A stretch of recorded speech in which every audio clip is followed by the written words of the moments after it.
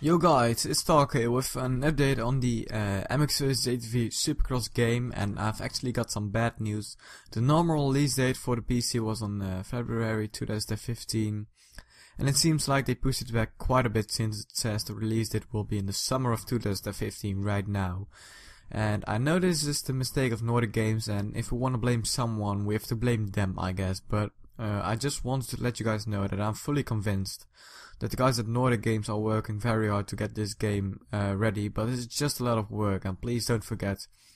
the crew is not as big as it used to be, and I know that doesn't make it this any better, but I just want to emphasize that we don't have to forget that without them we shouldn't have a game at all. So in my opinion, we should take it easy on them, and but it's a shame, of course, since I was planning to make some videos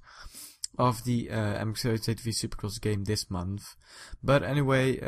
that's not gonna happen. You guys know the reason right now, and I just wanted to tell you guys this, and I will see you guys on my next video.